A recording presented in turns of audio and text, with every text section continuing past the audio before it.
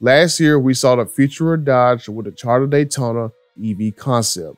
And now this year, we have Ram's attempt to prepare you to the future with the Ram Revolution concept pickup truck. Now, having been a TRX owner, I can see all the influences of that truck, and me personally, I don't really like the look of this particular EV. But I'm going to be objective and give you plenty of information that you probably haven't heard about, from the paint options, battery size, motor configurations, software options, and information about the HD truck version. So enough of this fluff, let's get into the EV stuff.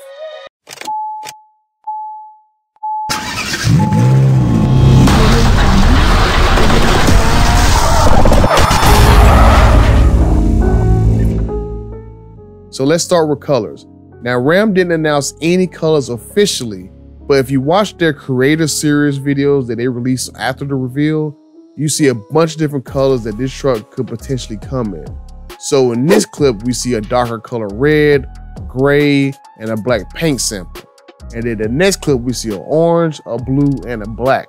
I believe we see black in both frames because they might do the same paint scheme like they do with the TRX and paint the lower half of the truck black, as you can see with the photos of the Ram Revolution concept truck. If we go to the next clip, we see all the colors laid out. We see white, gray, red, blue, teal, another light gray color, orange, and green at the end. If you remember the Dodge Charger Daytona at SEMA last year, you'll see mostly the same colors that will be used on both EVs. In the future, Stellantis has said they will be sharing as many components as possible. So what you see on one vehicle, you have a very high possibility that it'll be shared with others. Now we're working on these vehicles together, which allows us to share some of the most costly components in a way never before done. Now let's get into the powertrain and range. We know for this particular version that it'll have two electric motors, one in the front and one in the rear. The Ram CEO specifically said all-wheel drive during the live stream of the CES event. The Ram 1500 Revolution BEV concept features all-wheel drive capability and is powered by two dedicated EDMs, which are positioned towards the front and the rear of the vehicle. I will say the one thing that made me mad was how Ram linked the introduction video of the Ram Revolution on their YouTube page and not the actual live stream of the event. So some information I give out will be from the live stream that most people have not even seen.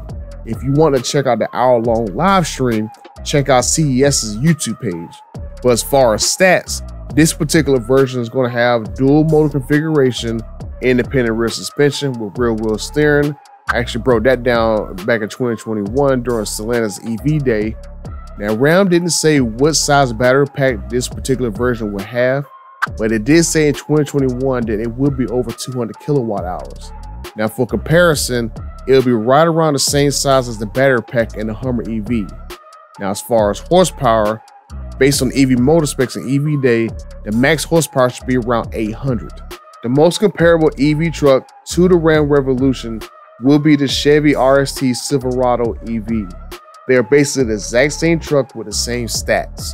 Both have dual motor configurations, both have battery packs around 200 kilowatt hours, but they're both gonna have air suspension, rear wheel steering, a mid-gate, around the same horsepower, body on frame configuration, and both can gain around 100 miles of range in 10 minutes on a public fast charger. So these two vehicles are very, very close to one another, and I even pointed it out last year in this video that you can check out as well. Now, with these two vehicles being very close to one another, I'm going to pretty much assume that the price range and the weight are going to be right around the same as well. Now, the RST Silverado is over $100,000. The Hummer EV is in the same price range as well. So I expect the top model of the Ram Revolution to be around that same $100,000 price range. And I also go ahead and say that Ram did not talk about any budgeted work truck model or a hybrid version that we all know that's coming. So with the Silverado EV being so close to the Ram Revolution, I would expect Ram to be in the same ballpark for each trim they're going to come out with. And I will say you won't see 10 versions of the truck. Stellantis has already confirmed they will offer less trims and basically only make a couple of versions based on the EV motor configuration and battery pack sizes, similar to what Tesla does. Instead of hiding certain options behind different trim levels, the EVs are going to be fully loaded with all the tech, then software locked, and then you can unlock all the features through over-the-air updates like horsepower, heated seats, or load capacity. You can watch this video that covers Stellantis' new business model of being a software company getting the monthly subscription fees. If the past was about increasing margins by moving customers north in hardware and trim levels, our future is about offering customers software-based services. We will give our customers the ability to upgrade their vehicles in real time. Dodge is developing performance upgrades, including driver-tunable software that will deliver an immediate horsepower boost.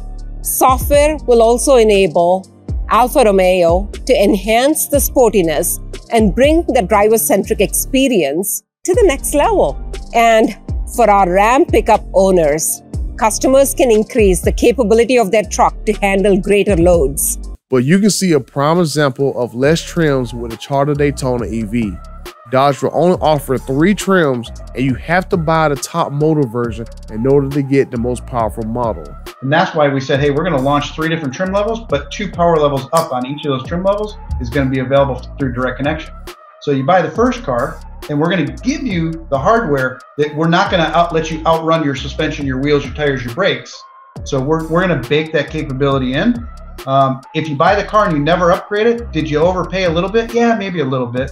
I expect for Ram, they're probably gonna do the same thing and only offer maybe like a big horn, probably a Laramie, and most likely like a limited high spec version. As far as a Rebel or TRX off-road version, the Ram CEO said that they left room to upgrade this truck to a high performance model. Designed to accommodate larger capacity EDMs, the Revolution BEV concept offers the potential for future high performance applications. So I'm going to bet that we will see Ram do a dual motor configuration on a Rebel and then step up to a tri-motor version with a TRX, add some off-road tires, and most likely we'll see electronic suspension that I covered in this video from patents that Stellantis filed last year. If a TRX version goes tri-motor, it'll most likely be around the same horsepower as the Banshee system, which I expect to be at least 1,000 horsepower based on EV motor specs from EV Day back in 2021.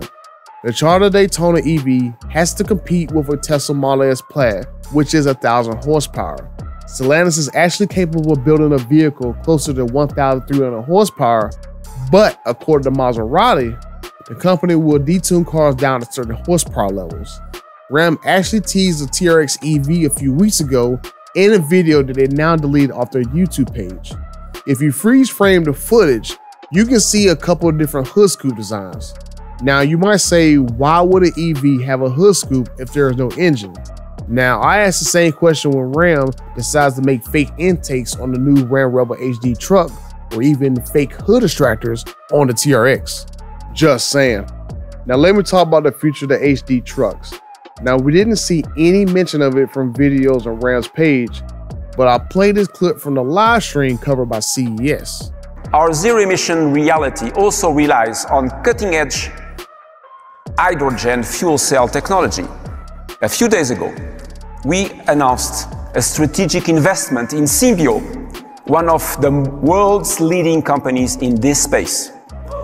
This will speed our ability to bring large vans and later heavy-duty trucks powered by hydrogen. So it seems the future of the HD trucks for now won't be fully electric vehicles, which makes sense because unless you're as big as a Tesla Semi, you're not going to get a lot of range towing boats and car trailers. So this seems like the reason why they're using alternative fuels like hydrogen and then using common fuel agnostic engines that should be available in the next couple of years. Stellantis' business model going forward will be selling fewer vehicles, having less employees, and getting the monthly subscription fees from customers. Now you can watch this video where I talk about the banning of microtransactions. Now last year, Stellantis said Ram was going to make you pay extra to increase your payload capacity that I said earlier. The Ram Revolution will ride on air suspension. Just like with a Hummer EV, you'll have multiple ride heights, off-road mode, and you'll also borrow the Hummer's crabwalk mode. And you also have four-wheel steering, where the wheels will turn in the opposite direction allowing you to have a tighter turn radius. Now with the Hummer EV, the rear wheels will turn 10 degrees, and Ram is giving you a little bit more capability. By instead of going 10 degrees, you're going to do 15 degrees on the rear of the Ram Revolution. Now this concept features four-wheel steering with up to 15 degrees of articulation and is designed to offer greater vehicle maneuverability while parking at low speed, on tight off-road trails, and increases the vehicle's steering response at high speeds. Moving on to body features, the Ram Revolution will have a frunk in the front and will also come with a pass-through door to the main cabin in order to carry long items. You can see a similar option from Bollinger's EVs. Also in the front, we have power tow hooks that will deploy down when you need them. Moving to the wheels, the truck has 24-inch wheels. Now we don't know if they will be an option or they'll be standard, but the Silverado EV was revealed with 24s as well. Moving to the cab, starting from the bottom up, the EV will have built-in power side steps. Moving up to the door, this truck will have suicide doors on a pickup truck. Ram said this is a concept truck, so we don't know if they will keep the doors, but given the big notch taken out of the cab in the rear, it's going to be interesting to see how Ram proceeds going forward. Another interesting thing is the track system in the floor that allows you to slide the chairs and even the center console all throughout the cab. Now the dash, there will be two screens. One that stays attached to the top of the dash, and then we have a second one that allows you to slide in with 3 different positions at the bottom and also let you remove it as a tablet. A full touchscreen display comprised of 2 screens offers up to 28 inches of screen space. The lower display has 3 different positions and can even be removed and used in other parts of the truck. The upper screen can slide on the Ram track attachment system. The steering wheel also has the ability to go into the dash if we ever get fully autonomous vehicles. A flat top and bottom collapsible steering wheel tucks out of the way when parked or in an autonomous mode, offering more space to work on a computer or a tablet. Now we move to the midgate, which had jump seats built into it, allowing this truck to have 3 rows of seating. If you don't know what a midgate is, in 2002, GM put this feature in vehicles like the Chevy Avalanche. I own the 2003 version and I still own my 2004 Chevy Avalanche.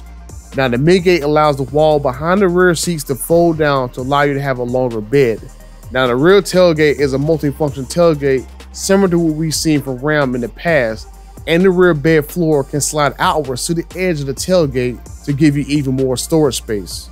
Add in the hole in the front that I talked about earlier, and you have about 18 feet of hauling long pieces of lumber. Looking to run 18-foot boards or that restored sailboat mast? Ram Revolution's midgate with powered glass enables a pass-through from the tailgate straight to the frunk that can haul objects up to 18 feet long. And if you need more storage, the Ramboxes make a return, but this time the whole side of the bed opens up. Now we move it to the roof, and we get one piece of glass from the windshield all the way back towards the rear window. To get the body back in strength, you have a frame up top, and that's how you get this upper control panel and the rearview mirror within this little section. The full glass roof features an electrochromatic panel, and its tinting can be changed with a swipe. And below the integrated roof rails, the cabin features ambient lighting that's operated through the overhead console. The upper control panel will let you tint the upper glass and also let you control the ambient lighting in the cab.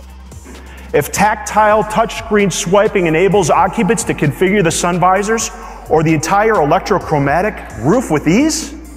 Now let's run through the technology that was mentioned. We have an augmented heads-up display.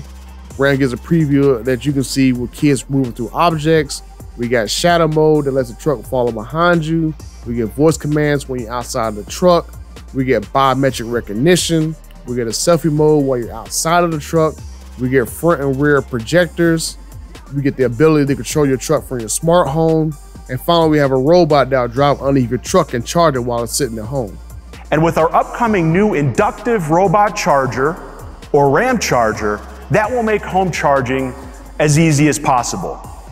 You see, it intelligently detects the vehicle's presence along with its charging needs. and then automatically moves into position and it lines itself under the vehicle. And Smart Charge capability will allow charging during off-peak time, providing more convenience and peace of mind for our customers. And that's pretty much everything I can pull together from several videos in a few different locations about the Ram Revolution. Now, Ram clearly states that this is a concept truck, so I would expect some of these features that would not make it into production. Like, I don't expect the steering wheel to go into the dash or the AI robot charging your truck, since majority of these vehicles do not fit in people's garages. The Ram Revolution has some interesting features for sure, and I don't quite think it is a home run either, but I'll save that for another video. But if you found this video helpful, leave me a like and a thumbs up, subscribe to the channel, because there's a lot of interesting things I had to talk about in 2023. Go grab yourself a Last Call shirt on your way out, and until the next video, I'm out.